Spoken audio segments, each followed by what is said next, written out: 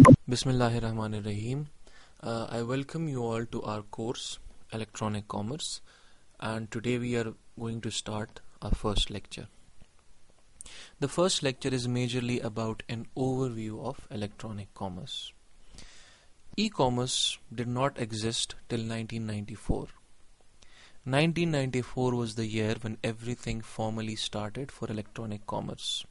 Of course, the idea of starting it may have been sprung out a few years earlier, but 1994 was the year when things formally started as e-commerce. From 1994 till this current date, e-commerce has actually transformed into a $1 trillion industry, and which is on the rise. We can well imagine the future of electronic commerce. It can possibly replace the traditional businesses, but let's not go towards that now. 1990 was a period of experimentation and dynamism. This was the period when people started to think, when people started to realize that something better can happen. When people started to realize that they may have the capacity to do things in a better way, in a convenient way, in a more effective way. This was the period when some businesses, of course, started to adopt electronic commerce, and as we know that when something new comes along, there is always a difference of opinion. Some businesses were in favor of electronic commerce and some businesses were skeptical about it, and they did not believe it. They did not believe that e-commerce was something that would be sustainable or something that would be successful. Things kept going in this way. Then in 2000, what happened? A global market crash happened. We will not go into the reasons of that global market crash, but relevant to this lecture, what happened? Some businesses, they started to believe that the reason for this specific crash was electronic commerce. They were initially skeptical about it. There was a lot of confusion about it because it was something new. So somehow some people started to believe that the reason for this crash was 2000, was electronic commerce. And this global market crash, actually, some of the biggest organizations, they went out of business. So it was a great shock for the overall business community. Some people believed that online business, electronic commerce was the reason for that. But some people, they were still in favor of electronic commerce and they carried on with it. But some businesses dropped at this point in time. Things kept going this way, and by 2008, the electronic commerce industry was so established that it was growing at the percentage of 25 annually. Now, 25% annual growth, in terms of growth, it is a huge number. And right now, at this point of time, it is even growing at a more faster and more quicker rate. This was an overview of electronic commerce. Then what happened? Electronic commerce, as we know it in the current time, it has been evolving from time to time. So in this current diagram, we can see a small evolution of electronic commerce. It started with traditional electronic commerce. An example of that can be Amazon. When traditionally there were websites and people used to visit that websites, and from there people can buy stuff. Now this is a traditional model of electronic commerce. With the advent of information technology and improvement in our communication, this thing, the traditional e-commerce, somehow transformed into social e-commerce. We can say that social e-commerce was basically the next step of traditional e-commerce. What happened in social e-commerce?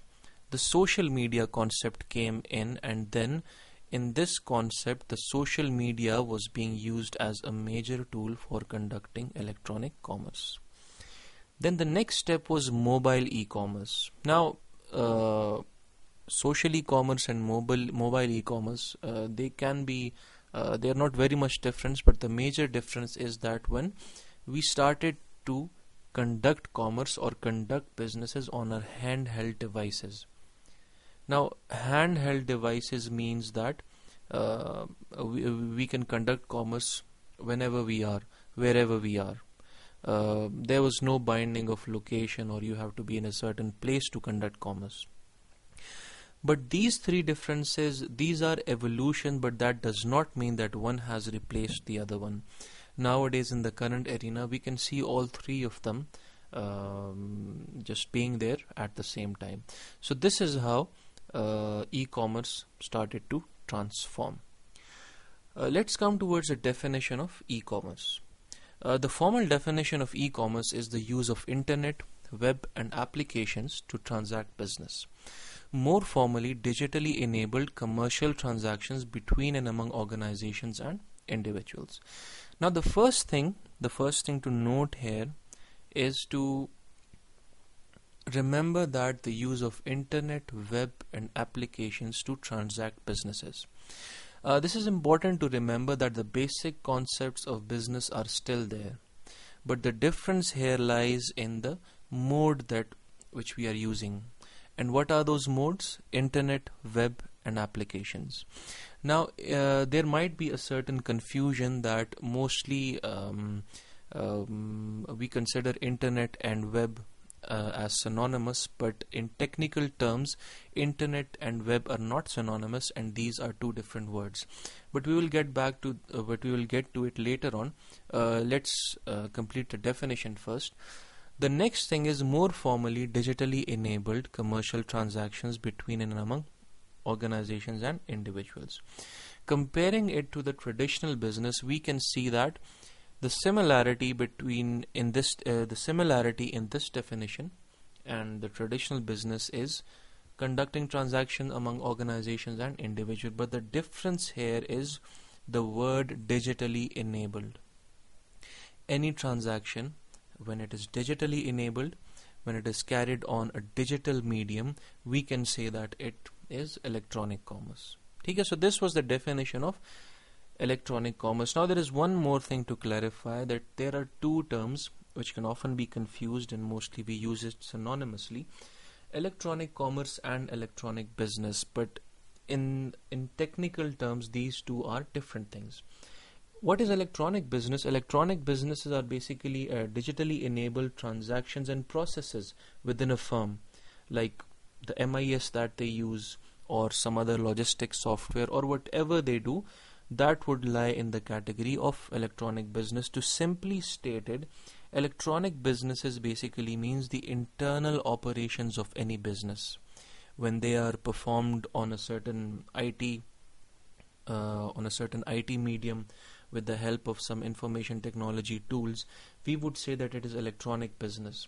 And what is electronic commerce? We have studied the definition of it, that when people use the internet, the web and different applications to transact business.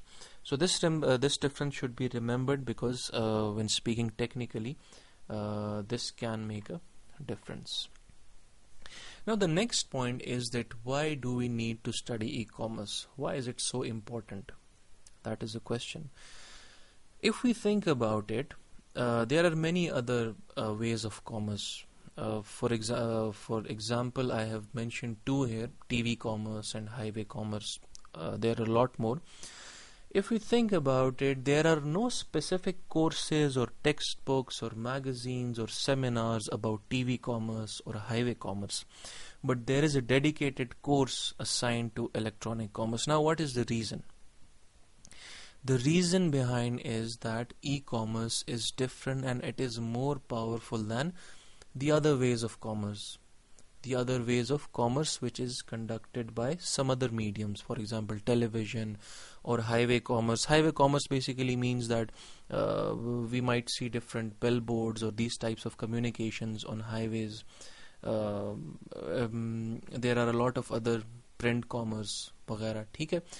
So e-commerce is different and it is more powerful. Now there are a lot of differences, but one defining difference which makes e-commerce special than all other types of commerce which are conducted through certain medium, that major difference is it can be labeled as the difference between mass marketing and customized marketing. So the debate is between mass marketing and customer marketing, and this debate actually makes e-commerce superior to these other ways of e-commerce. Sorry. Now, what is mass marketing and what is customized marketing? When we talk about TV commerce or highway commerce, or for that matter print commerce or any other way that is available other than e-commerce, these things, they actually encompass mass marketing. What they do, they mass market a certain product. Now, we all are aware of how important marketing is to our business. Mass marketing versus customized marketing. TV commerce and highway commerce, it represents mass marketing, and electronic commerce represents customized marketing.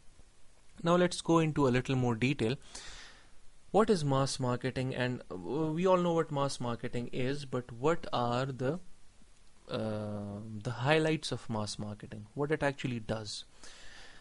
What mass marketing does is that it limits us to geographic boundaries. For example, there is a TV ad. For example, there is a certain billboard on a highway. It has to be limited to a certain geographic boundary. For example, the TV advertisements, which may be running in Germany, which may be running in Russia on the TV, we cannot access them. Or maybe if somehow we access them through some satellite or something, they are not relevant to us. They are of no use to us. For example, if I'm sitting in Pakistan and I see ad of a certain product which is being aired in Russia, so it would be of no use to me, because that product with those offers and with that prices and with that specifications most probably will not be available to me here in Pakistan.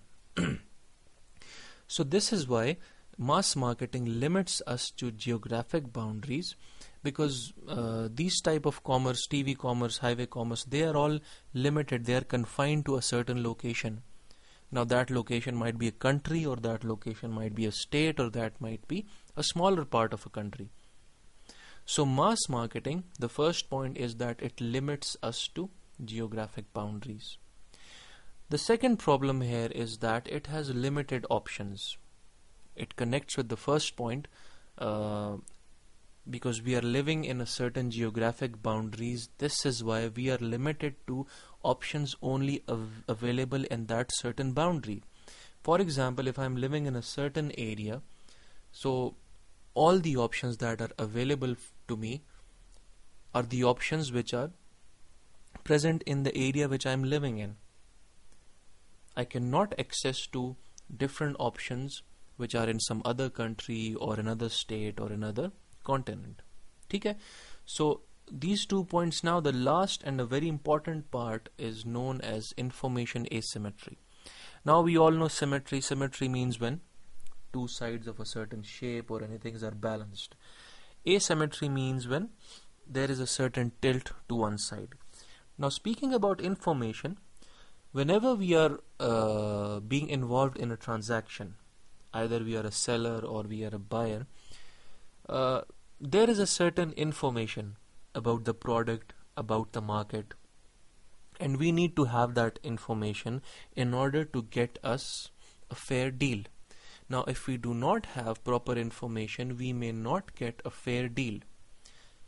To give you a simple example, if I am looking for a certain laptop in a market and I am not aware of what the actual price of this laptop is, and I am not aware of what sort of quality that certain brand is offering, so maybe it is very much possible that someone might sell me something overpriced.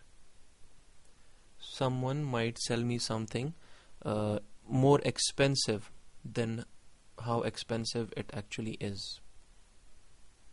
Okay? So information asymmetry means that when we are talking about mass marketing, or when we are talking about even traditional marketing, what happens here that there always is an information asymmetry. For example, you go to a certain shop, you see a certain product there, you have no way of knowing all the details about that product. You have no way of getting all the information about that product. But what happens in electronic commerce is electronic commerce eliminates this information asymmetry. It provides you with all the information. A simple example I'll give you. For example, you are searching for a certain product on daraz.pk. You see that product is priced 200 rupees over there. Now, using electronic commerce, you have the ability to compare that price. You have the ability to compare qualities of different products. You have the ability to compare the price of a certain product in different places. So this is how we have information asymmetry in mass marketing, and we have information symmetry in electronic marketing. Right? So this was how we wanted to highlight mass marketing. But on the other hand, e-commerce, it highlights, it encompasses, it represents customized marketing. Now we all know what is customized marketing. First point is to remember that e-commerce, it eliminates all the three problems that we were facing in mass marketing. In e-commerce, we are not confined to geographic boundaries, because you can purchase something from America while sitting in Pakistan. We do not have limited options, because the whole world, the global market is open to us, and we can access that market. And the third one, information asymmetry, was a problem, and that was also solved by e-commerce. So this is how we can say that e-commerce is better than the other ways of commerce. Another important point is customized marketing. Nowadays, we know that marketing tells us that customers are very important, and customers are the people for whom all the businesses are working.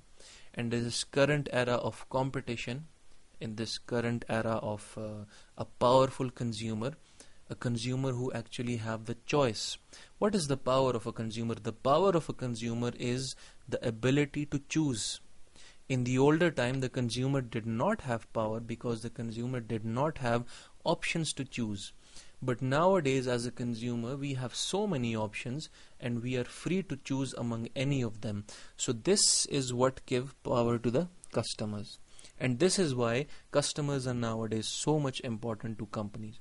So customized marketing means that we should tailor different messages and different products and different offers to each and every consumer individually according to their needs.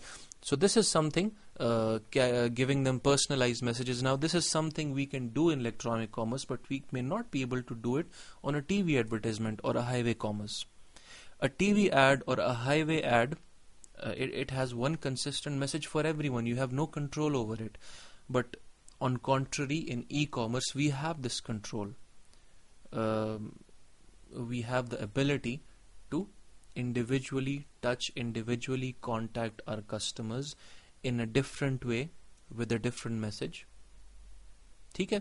So this was a little explanation of why e-commerce is important. Now let's talk about some certain unique features of e-commerce which makes e-commerce special than the other modes of business. The first one is known as ubiquity.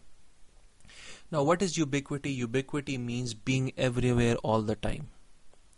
Ubiquity actually liberates us from the constraints of time and from the constraints of our geography. Okay? Ubiquity means when a certain business is everywhere and it is all the time, and we can very well see that all the electronic businesses, I'm sure आप सब ने भी किसी ना at some point आपने purchases की भी होंगी. So we are all aware of different options that we have. If we talk about this country, we have the raz.pk and many other platforms. If we talk globally, Amazon might be the biggest name in electronic commerce. So if we look at both of them, if we look at the raz.pk or if we look at amazon.com, these things are available to us everywhere and every time. There are no time constraints. You can access it in the morning, or you can access it in the evening, and you can access it 24 hours a day and 7 days a week. And everywhere, it is everywhere. You are not confined to a certain location. You can access it from anywhere, and you can access any corner of this globe. So the first thing about ubiquity is that things are available to us everywhere and every time. The other thing is the transformation of marketplace into market space. Marketplaces are the physical marketplaces that we have, are different markets where we go to and buy grocery for our houses. Now those marketplaces has constraints, but e-commerce converts this marketplace into a market space where there are no limitations of time, and there are no limitations of what place you can access or not. There are no geographical limitations, right? So marketplace is confined to time and geography, but market space is free from those limitations. The other thing is reduced transaction cost. When we are operating online, the transaction costs are actually lower, because when we try to buy something physically, we need to travel and we need to invest a lot of time, we need to invest a lot of energy. But in this case, the transactions costs are reduced. Cognitive energy is also reduced, because when we are going online, we spend a lot less effort while we are browsing to different things in comparison to actually trying to find the perfect jacket for you in a physical market. If you want to look for a good jacket in a market, you may visit 15 to 20 shops easily to find the right jacket for you. So this is a lot of cognitive energy. But when we are operating online, we can just very simply try to find what we want. For example, if you want to buy a certain car of a certain model, now imagine visiting each and every showroom in your locality and asking them about that specific car. Some might have it, some might not. But for example, if you are looking for a car online, if you are looking for a car on parkwheels.com, you just write the name of that car, you specify the city, you specify the year, you specify all the details, whether you want a manual transmission or you want automatic transmission, mileage, and each and every detail. You just select that, you apply that filter, and within a second you will get the results that you want, which are specific to you. So this is ubiquity. This is the first unique feature of e-commerce. Now coming towards the second one, global reach. As we have discussed it earlier, what e-commerce does, it eliminates regional and cultural boundaries. While operating online, we do not have regional and cultural boundaries. When I'm sitting in Pakistan, I can access any market in the world. When I'm sitting in Pakistan, there won't be any cultural boundary. I won't face any language issues or other cultural issues. So this is what e-commerce does. It eliminates regional and cultural boundaries. Coming towards the next point, universal standards. Universal standards, when we use the word standard here, we mean standards of technology. What are those technological details that we use in e-commerce? The technological details that we use in e-commerce are standard globally. To say it in simple words, if you are in a Muslim country, or if you are in a Christian country, or if you are in a Hindu country, whatever country you are working in, whatever government, whatever culture, all these things does not matter, because the standards of technology are the same universally. You need internet, you need a computer, and you need a certain web presence. These are the things that you will need. If we talk about the currency, now when we are operating online, currency usually does not create a barrier. When we are operating physically, yes, we do need that specific currency, but online it does not matter. In the same way, the cost and effort of entry into a certain business. It is also reduced because when you are operating online, you do not need a physical infrastructure. So the cost of entry into electronic business is less because we have universal standards everywhere, easy price discovery, and we have low search cost, low search effort and low search cost. Coming towards the next point, richness. Richness of content is what we actually mean here. The complexity of content of a certain message, the magnitude of content, the quality of content.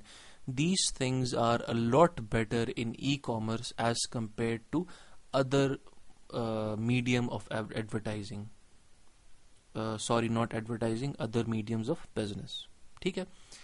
Of course, traditional markets has great richness of information because we have a face-to-face contact. We can indulge into discussions. We can see the facial cues and many other things.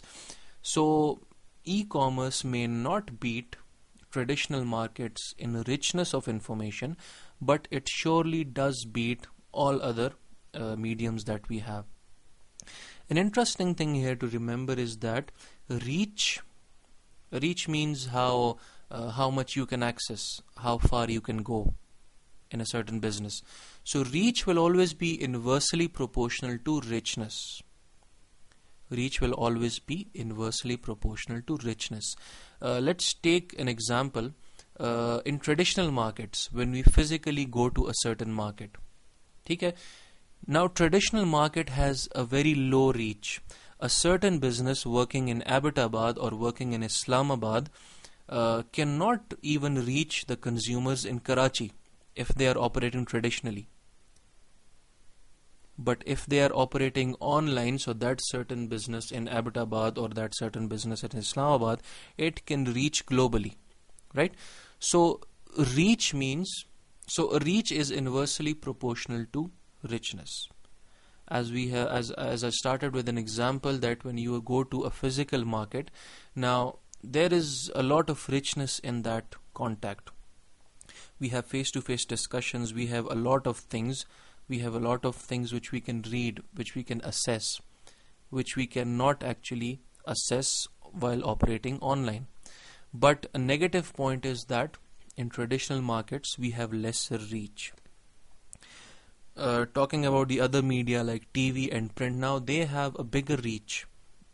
They can reach to the whole country. They can reach to a whole region. But the downside to it is that there is no richness in that message. How much can a TV ad give you? It is very confined, it is very limited. But the unique thing about e-commerce here is that it gives you a good reach as well as good richness compared to other media. Of course, we are not competing with the traditional market because e-commerce cannot compete with the traditional markets when it comes to richness. But it is better than other mediums. Then we have interactivity. There is always a two-way communication in e-commerce, which is a plus point. Talking about the other modes of communication, for example, a TV ad or a print ad or any other thing, or maybe some sales promotion offer or whatever communication it might be. There is always one-way communication, but talking about e-commerce, it gives us the ability of two-way communication, which is very important for customer satisfaction and a great buying experience. It gives you more like a face-to-face experience, not exactly a face-to-face experience, but near to that. Then we have information density. Information density means the amount and quality of information that is available to us. As I have mentioned earlier, that while going online, you can take information of a certain product around the globe. You can compare it, you can compare the qualities, you can compare the specifications, you can compare the prices. This is now something which we cannot do in a physical market. So we can safely say that information density is better in electronic commerce as compared to traditional commerce or any other medium which is being used to conduct business. E-commerce reduces information collection and communication costs. Of course, you are just sitting on your computer, you are using free internet, and you can get all the information you want with a very less cost and with a very less effort as compared to traditional businesses. And electronic commerce, it reduces information collection and communication cost, and it increases the currency, the accuracy and timeline of information. Currency of information means how current it is, how new it is. Currency of information means how new it is, how recent it is. And of course we do need recent information. Older information are of no use to us. The accuracy information, how much accurate that a certain information is, and the timeline of information. Timeline of information means that are you having information on the correct time? A good timeline of information actually means getting the information when you actually need it. Not before and not after, but right when you need it. So these things are increased in an electronic commerce platform. Then another thing is personalization and customization. Now again, this is a term which we mostly use interchangeably, but there is a difference. Personalization here means the targeting of marketing messages to specific individuals by adjustments to messages to a person's name, interest and past purchase.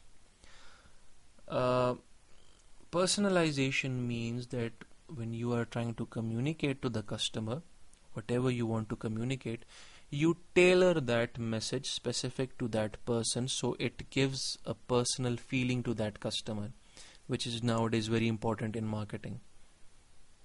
If you want the customer to feel more personal with you, you need to go to personalization. For example, we regularly get emails from our banks, birthday messages from our banks or other organizations.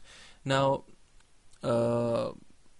these are automated messages which we received, and they are personalized to our names and they are personalized to our interests, right? And somehow we get emails which are based on the past purchases we have made. So this is personalization, the tailoring of messages specific to the audience. On the other hand, customization means changing the product according to individual customers. There should not be a standard product for everyone. You should be able to modify that product according to your needs. If you talk about Dell computers, and they were the pioneers in the computer business, of course. They were the pioneers of introducing this customization. What you can do, go to their website, pick a product of your own choice. You can create a product of your own choice by picking different options according to your requirements. How much RAM you need, how much hard disk you need, what type of motherboard you need, how much graphics do you need. So all these things, you just pick them out for yourself. Dell computers assemble those parts for you and they give you the computer right exactly you wanted. Okay? So personalization and customization are two very important things, and these are the two abilities which e-commerce can give to us, and these are very important. The next thing is social technology. Obviously nowadays we can see that there are a lot of social platforms. We have Facebook, we have Twitter, we have Instagram, we have Google, we have LinkedIn.